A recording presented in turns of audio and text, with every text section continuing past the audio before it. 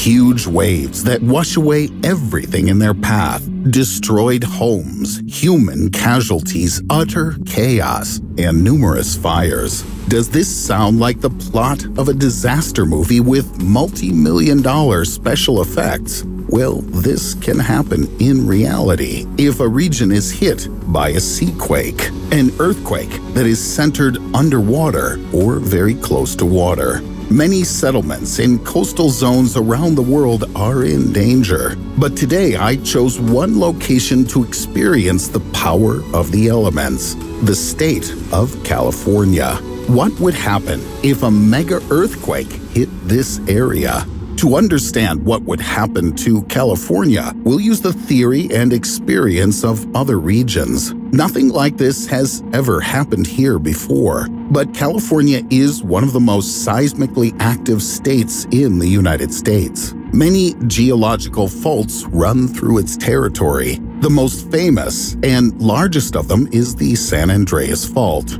This is the boundary between the Pacific and North American plates, with a length of 1,200 kilometers or 750 miles. The plates slide, touch, and move on top of each other. This leads to constant tremors. According to data from the year 2020, in California, several earthquakes are recorded per day. The magnitude of the earthquakes fluctuates around the mark of 3 on the Richter scale, far from a disaster.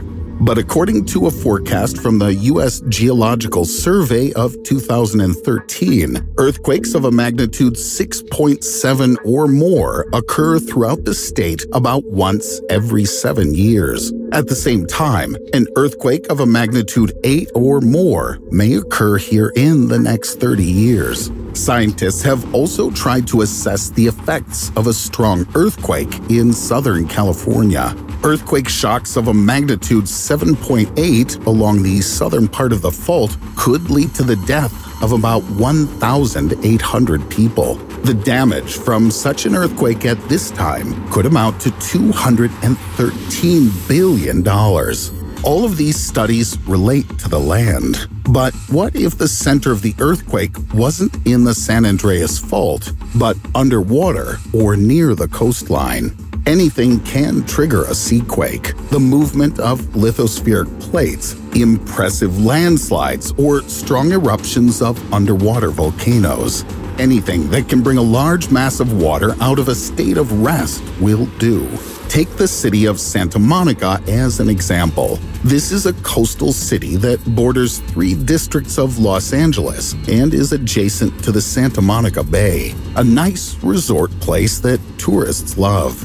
For a huge seaquake, it would be easy to erase such a beach town from the face of the earth, and with it, a couple of nearby ones. Could this turn into a disaster for the entire U.S.? First, let's determine the strength of the shocks. What about an earthquake of a magnitude 13 on the Richter scale? A shake of this magnitude corresponds to that which occurred during the fall of the Chicxulub asteroid 66 million years ago, the one that destroyed the dinosaurs. Perhaps this is too strong of an influence. Its results are already clear. Life on Earth could again be partially extinct.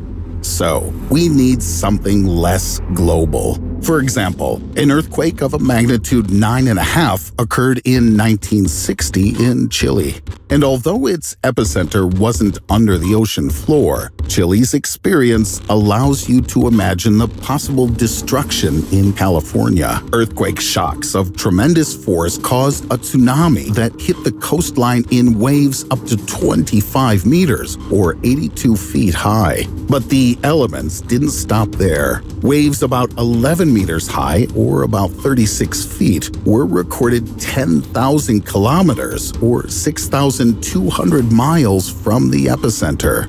They reached Japan and the Philippines. The total number of deaths ranged from 490 to 5,700.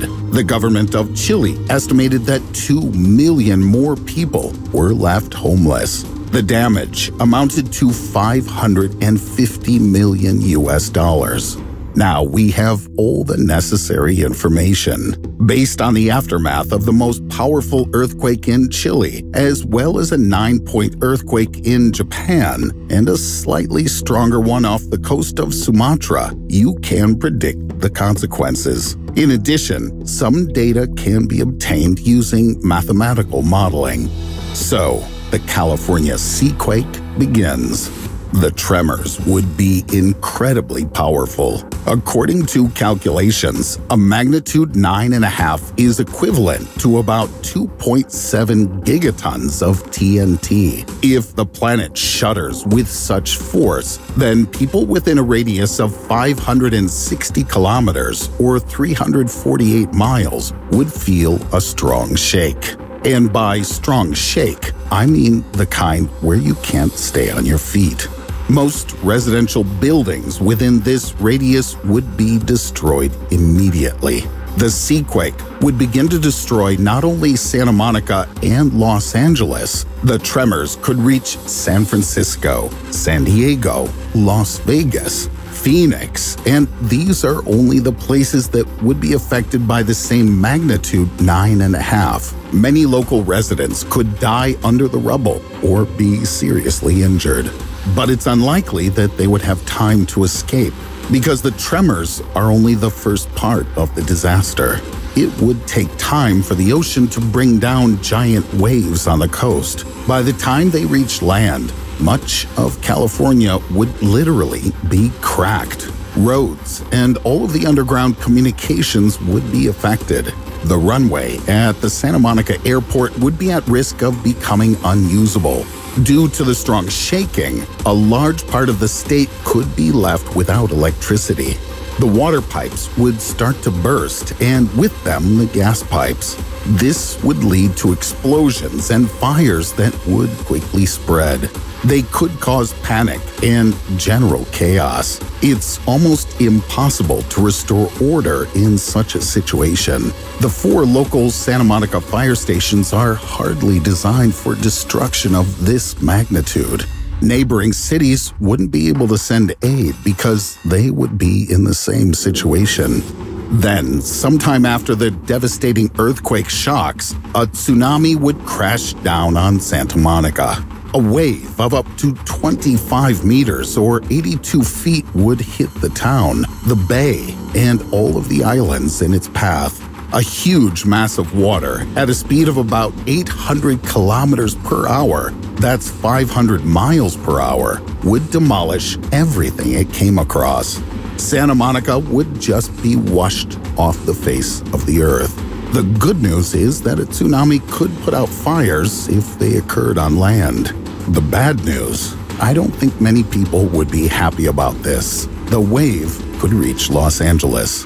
But it's not just these cities that could suffer. As is the case with all of the other major marine quakes, underwater tremors are enough to cause the destructive waves to travel a considerable distance. A 10-meter or 33-foot tsunami would reach both San Diego and San Francisco.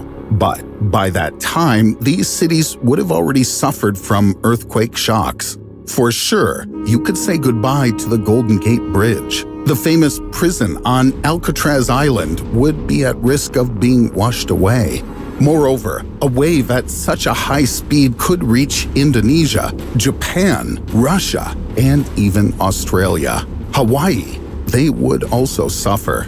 This was the case after the earthquake in Chile, but a seaquake off the coast of Santa Monica would only be worse for them. And after the first wave, often comes a second. How much economic damage would California take? It's hard to say, but we can predict the number of victims. After the seaquake in Japan in 2011, almost 16,000 people died. The infamous seaquake in the Indian Ocean claimed the lives of 230,000 people. A California seaquake might take an intermediate position between these two disasters. If you like this video, give it a thumbs up. Don't forget to subscribe to the channel if you haven't already. Click on the bell to receive timely notifications of new, interesting videos that are waiting for you ahead.